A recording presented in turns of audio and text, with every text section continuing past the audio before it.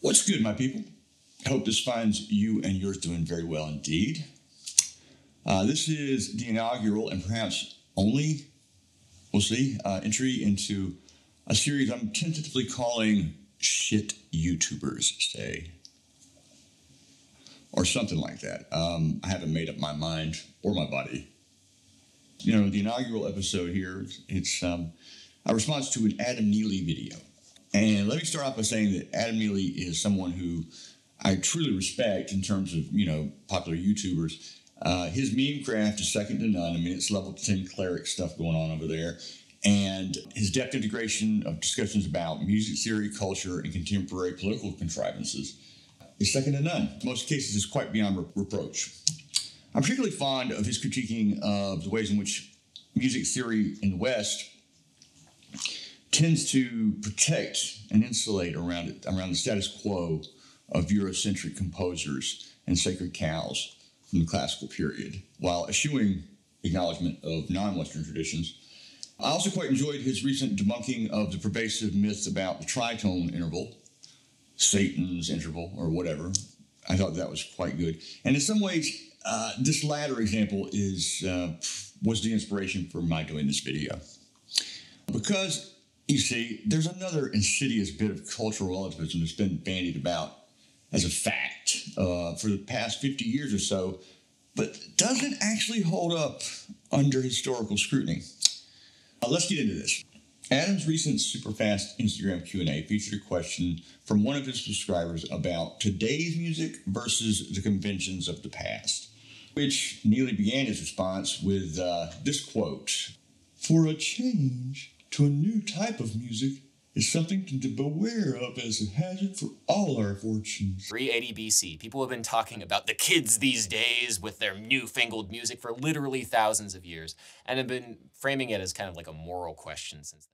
Now, it's true that certain aspects of Platonic thought are bent towards a type of conservatism, but as a member of the oligarchy, Plato would go on and would be more than willing to subjugate the cultural norms of his own Athenian culture and paradigm for those of the conquering Spartans to come.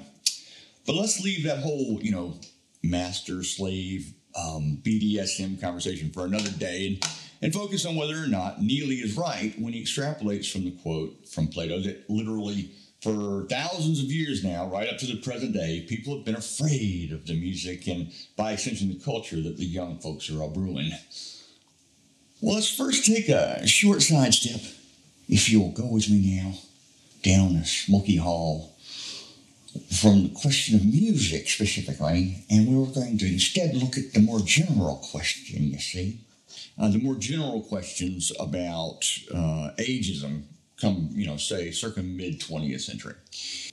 Was Hollywood's use of middle-aged male leads in Bogart and Bacall classics and so on of yesteryear due to a sort of proto-Swinesteinian, creepy old dude Lolita thing, that sort of fetish or whatever? Was this seemingly Nabokovian trope based on other factors? Dun, dun, dun. Well, of course, the answer is simple.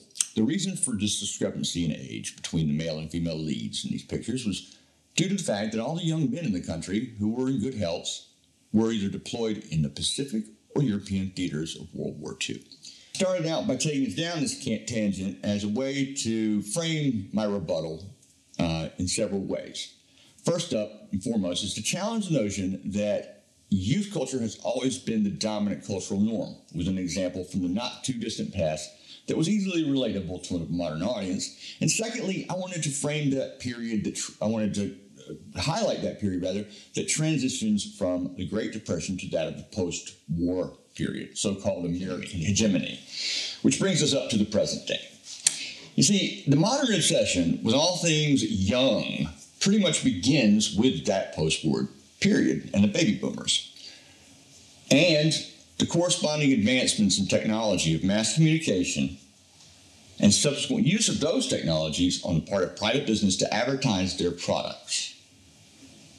The boob tube, and then the other aspect of that is you have to understand Before this period, they weren't targeting the baby boomers or the kids before that because they had no money when they were kids or a way to have an income. They hadn't figured out how to make them want something so badly they would drive their parents insane until they bought it for them up to this point, among other things. But it is striking to note that prior to the period of the baby boomers and all the way up to the present day, and the modern means of communication. Now, it must be said, without magazines, newspapers, radio, and television, and other forms of advertisement, vehicles for advertisers to use, then they wouldn't have been able to elicit the types of responses that they were able to. So that must be said as well. But let me move on. These businesses were bolstered by their earlier incorporation of psychological research, beginning with the hiring of Sigmund Freud's nephew, Bernays, by the cigarette companies, as they tried to figure out how to sell cigarettes to the newly and untapped market that presented itself in terms of the suffragette movement. Women had been excluded from smoking before this point in history. And so the freedom torches of the time were born. Those freedom torches were nowhere near as sophisticated as the ads that would come, but they parallel nicely with the ways in which the next victims of the advertising machine were exploited in the modern era, namely the baby boomers. Used to be with it, but then they changed what it was. Now what I'm with isn't it, and what's it seems weird and scary to me.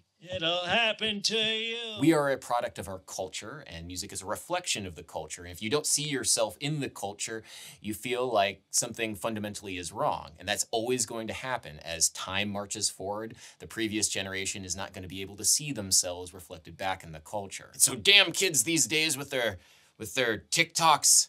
So Neely's use of Old Man Simpson here is particularly interesting, as he doesn't know what it was, and so on. That's because outside of being young and having some sort of importance that the advertising agencies were clever enough to keep from being explicit, the thing about young people is they're far more easily separated from their dollar bills than someone who's an adult. So even a young adult or teenager kid, they don't have that same wherewithal about themselves. It's much easier to seduce them into spending their money. And so that's why the demographic studies that are associated with primetime television, for instance, how many 18 to 40-year-olds are watching it? Because that's who's going to spend that money, you see. It's not because they have any particular sway politically or socially or culturally, or should, rather, have any real bearing on the culture. But again, I'm getting ahead of myself. The post-war period was one which saw the birth of suburbia, as the returning GIs used their GI Bill to build a Frank Lloyd Wright-designed ranch-style home. But did you know that before Better Homes and Gardens coined the phrase living room, that no such designation existed? So, while selling these young homemakers on the products of consumption and technology, which would make their lives easier, they also would include images of models and illustrations of women, which exemplified a type of, shall we say, platonic ideal of what womanhood stood for, which simply didn't represent what most women actually look like. But further than that, it created unhealthy and unrealistic notions of what one's body ought to look like.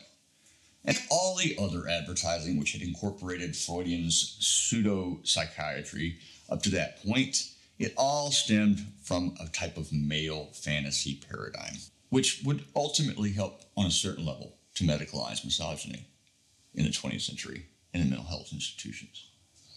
But the other thing which corresponded to this new concept of reality was the fact that World War II hadn't actually touched the remote shores of American business and industry.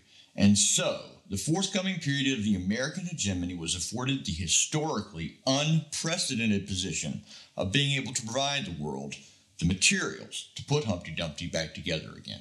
And its foil in that post-war era, which also shared a keen notion that they wanted to have imperial dominance over the world, was that of the Soviet Union.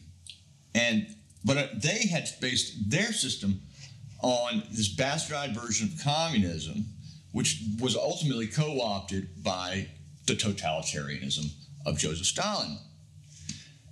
So that while on the one hand the capitalist pigs would be able to provide all this stuff, that was a little more difficult in that communist structure. Let's leave the Cold War out of it for right now, and let's return to Mr. Neely, who summed up his response to the question of music and ageism by saying, chances are, if you feel like you don't have a representative in the culture, or you're no longer a part of the place, then that's just the way it is. And while I get partially where he's coming from in terms of the current political situation, maybe, I feel that it's well past time that we say, no, hold on a second, that's not the way it's always been. It just isn't. And ultimately, it's important that we understand that, and maybe that way we can see our own place in the world for what it really is. And in terms of expectations, how they have been, by politicians and by private businesses, have been corrupted to think of outside of what is actually congruent with reality. I believe it's well past time to challenge the assumption that the norms that were established since the post-war period ended throughout the period of the American hegemony and Cold War, these expectations about, the future and so on, and consumption, everything. I mean, I may be an old guy. I may seem like an old guy. Youth culture. No, look, we have to stop with the norms that we've already had established. And so I'm just wanting to put a flag out there and say, hey, it's not always been this way. Because it hasn't. I appreciate you all listening to what I had to say. Thank you so much for watching if you made it this far. Don't forget to like, share, and subscribe, and leave me a comment down below on whether or not you like this kind of thing. I ought to be and should it be something I ought to be spending my time on? Be good or be good at it. Later.